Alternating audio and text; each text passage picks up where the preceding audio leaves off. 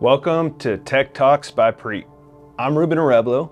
Today we're going to talk about our Omega torque wrench. Reason we're going to be talking about our Omega torque wrench is because it's a fantastic tool, but our technical department has been receiving a number of calls about how is the tool used and adjusted, and also after use, how do we disassemble the tool, clean it, lubricate it, and sterilize it for the next use.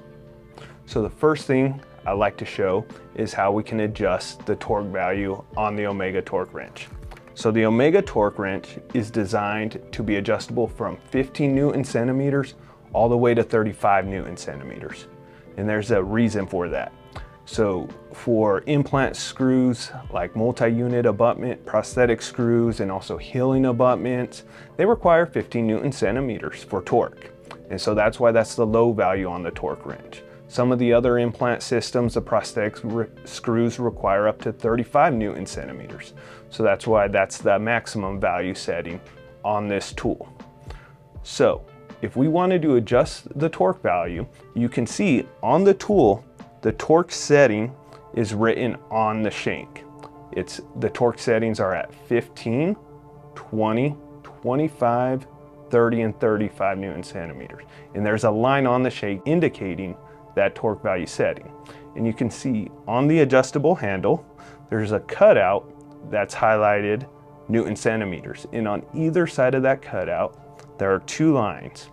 So all you're gonna do is turn this tool down to your torque value setting. So if you're adjusting it to 15 Newton centimeters, you turn the handle till the 15 Newton centimeter line is in the middle of the two lines on the handle. Two other features on the tool that are highlighted.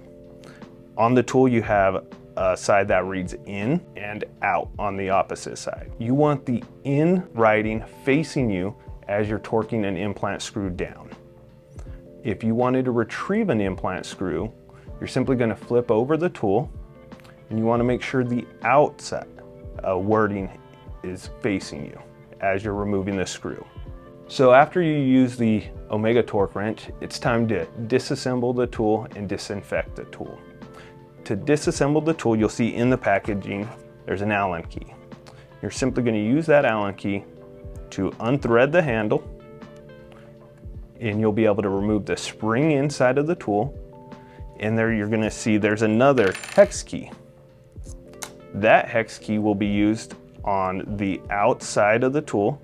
Simply gonna see there's a screw there. You're gonna unthread that screw and you'll be able to remove the remaining components of the torque wrench to be able to disinfect them individually. After you've disinfected each individual component, you're gonna clean each individual component.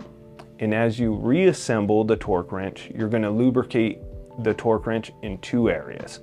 You're gonna lubricate the torque wrench where the ratchet wheel contacts the ratchet, as well as when you're going to place the spring back into the tool, you're going to lubricate the very end of the spring.